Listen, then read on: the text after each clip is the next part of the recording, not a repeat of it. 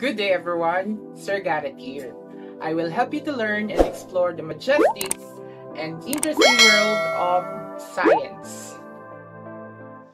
Ano nga ba ang tinatawag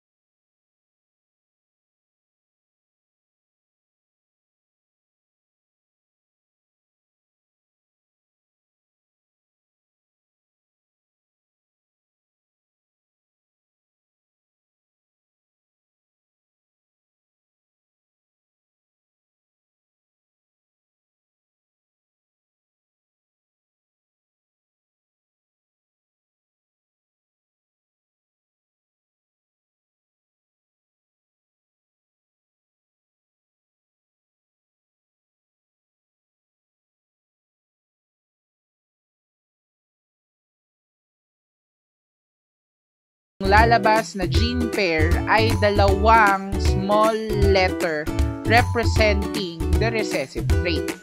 Lastly, the trait that we are observing here is an example of an autosomal trait. When we are referring to an autosomal trait, it is a trait which is not controlled by a sex chromosome, which we call as the X and Y sex chromosome. Tulad ng ating napag-aralan, ang human organism ay binubuo ng 46 chromosomes. Dito, 44 sa mga ito ay tinatawag nating autosomes at ang natitirang dalawa ay ang sex chromosomes pertaining to the X and Y chromosomes. So, hindi natin dito kailangan ilagay ang sex chromosome ng isang organism gaya ng ginagawa natin kung papaano ito isolve sa isang genetic problem under sex-related inheritance. Ngunit, sa case na ito, ididepende pa din natin sa type ng genetic problem na kailangan natin i-trace. Kung ito ay isang autosomal trait, hindi na natin kailangan ilagay ang sex chromosome ng organism at i-superscript form ang gamits nito. Kung stated naman sa ating situation na ang trait ay isang sex-related trait, saka lamang natin i-include ang sex chromosome ng isang organism kung saan ang allele ng trait ay expressed in exponent form. Kaya sa pag-aaral ng pedigree chart, alamin muna natin kung ano ang traits na kailangang i-observe. Ito ba ay isang autosomal trait o isang sex-related trait, particularly kung ito ay sex-linked trait. Gumamit tayo ng trait na gusto nating i-track sa ating pedigree chart. Gamitin natin ang traits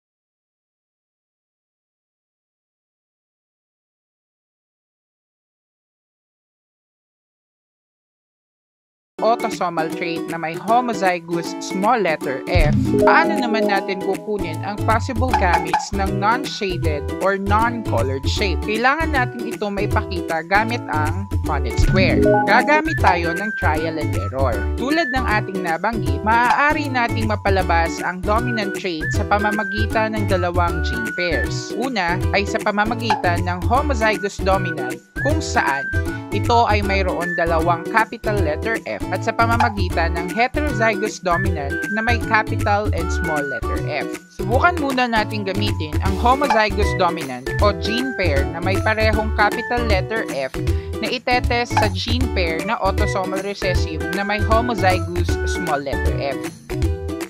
Mapapansin natin na kapag inilagay natin sa horizontal at vertical parts ng Punnett square ang gametes ng parents, ang kalalabasan nito ay 4 na heterozygous free earlobes. Mapapansin natin na hindi ito nakapagpakita ng expected gametes na mayroon o nakapaloob sa ating shaded or colored shape. Ito ay nangangahulugan na hindi homozygous free earlobe trait ang dala ng partner. Ngayon, subukan naman natin gamitin ang heterozygous dominant gene pair na may capital at small letter F at itetest natin ito sa gene pair ng autosomal recessive na may small letter F. Kung ilalagay natin sa vertical o horizontal parts ng Punnett square ang gametes ng parents, ito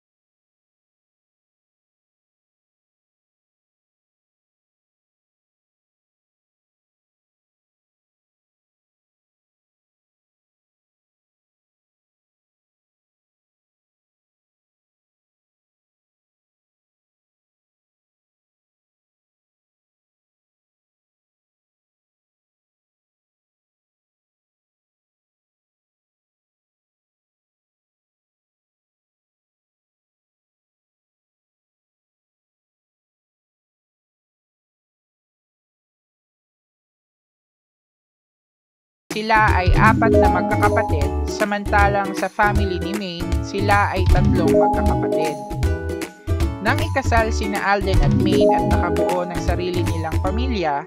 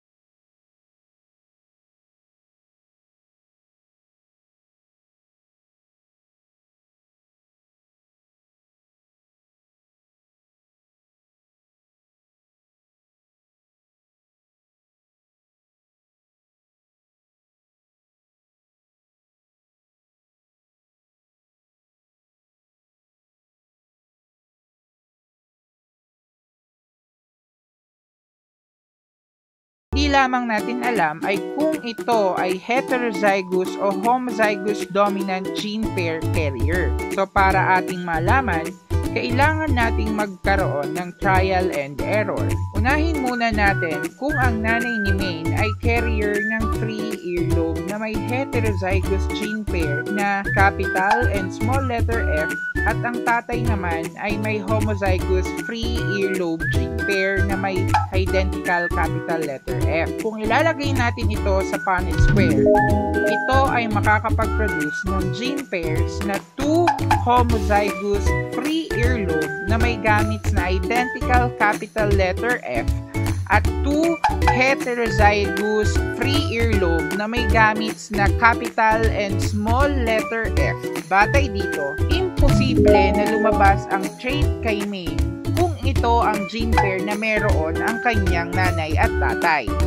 Subukan naman natin kung ang nanay at tatay ni Maine ay nagtataglay ng parehong gene pair kung saan pareho tong heterozygous free earlobe carrier na may gamits ng capital at small letter F. Kung ilalagay natin ito sa Punnett square, ito ay makakapag-produce ng gene pairs na 1 homozygous free earlobe na may gamits na identical capital letter F, 2 heterozygous free earlobe na may gamits na capital and small letter F, at isang homozygous attached earlobe kung saan ito ay may gamits na identical small letter F na